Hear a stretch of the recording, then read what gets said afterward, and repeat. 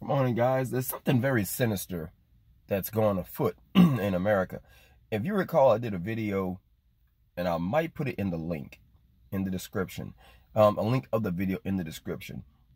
But I did a video probably a month ago where somebody on my Facebook page tagged me in a series of other videos where surveillance footage caught people in China purposefully licking their finger and touching doorbells on the elevator and doorknobs. They were spitting on anything that a human being would physically touch. These sick people was purposefully spitting on each other, trying to, I'm basically like a kamikaze. If I'm going to die from the coronavirus, then I'm going to take as many of you with me as possible. 2 days ago, the FBI released a warning to the police department that white supremacists and, extremists, if the extremist member of any group was to find themselves infected with COVID-19, it's incumbent upon them to go to the hood or any Asian or any Hispanic neighborhood and try to infect as many people as possible. And the way they was going to do it, and even the police members, so they were even ordered to get the police infected by going to a police car and spitting on the police doorknobs, going in the ghetto, licking doorknobs, spitting on doorknobs. Also, and this is the very important thing if you got this far in the video, I got two, because I spray paint, I keep those blue nitro gloves with me, but I went to Home Depot and stocked up on as many of them as I can. I don't wear a mask, but I do wear those blue gloves everywhere now, because what's been happening is with the coronavirus challenge, there have been a lot of people. There's 2 challenges now. Infect as many people as possible, and can you lick a doorknob? I know y'all been seeing them stupid videos of them little kids and those stupid ass social media influencers out there licking doorknobs. They got one video of a bunch of little girls sharing the same blow pop. Dumb shit. But the supremacists, what they're doing now is licking money, like literally licking money, cash money, and that's why a lot of stores have been saying credit card only. But I'm gonna get to that later.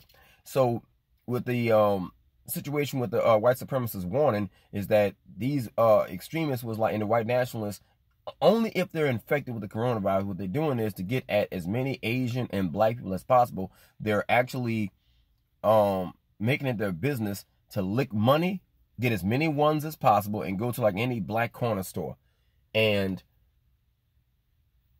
spend the money in the hood. So that way you can touch the money and you get the coronavirus if you touch your nose, your face, or whatever. I just sanitize my hands. I couldn't scratch myself. But now, getting back to the credit card situation, it's not going to start. Even if you don't take money at your store, as a customer, you still stand the potential risk of touching a gas pump.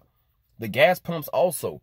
Gas pumps, your own personal doorknobs. So I counsel to people who ask me for my advice. I'm getting a lot of crazy emails lately off of Facebook and this YouTube channel, was that I would say stock up on gloves. If there's anything you should stock up on, is stock up on gloves and regular alcohol. But more importantly, I use Dial soap. Like Dial. Also at AutoZone, they sell that soap pumice, that orange Gojo shit. I use that because of the spray paint in my fingernails. But either or, keep them gloves on, because I'm going to tell you something. It's going to be about another 2 months before this shit is under control.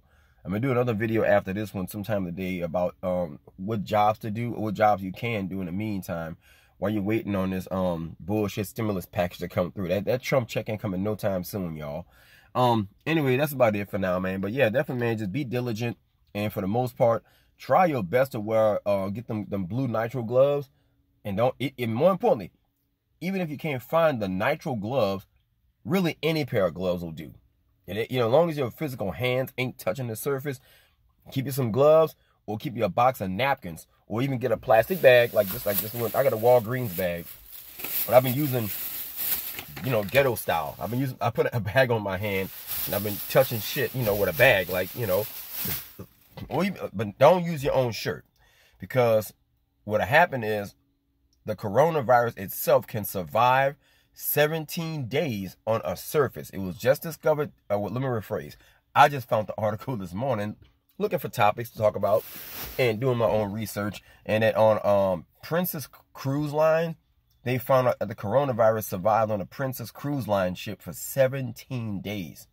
All right? So be diligent, y'all. I would say at the very least between now and, if today is what, March the 23rd, I think. I think today is the 23rd. I would say by May, really, I'll say by July, to be honest, because Essence Fest is still going forward here in New Orleans. Essence Fest has not canceled.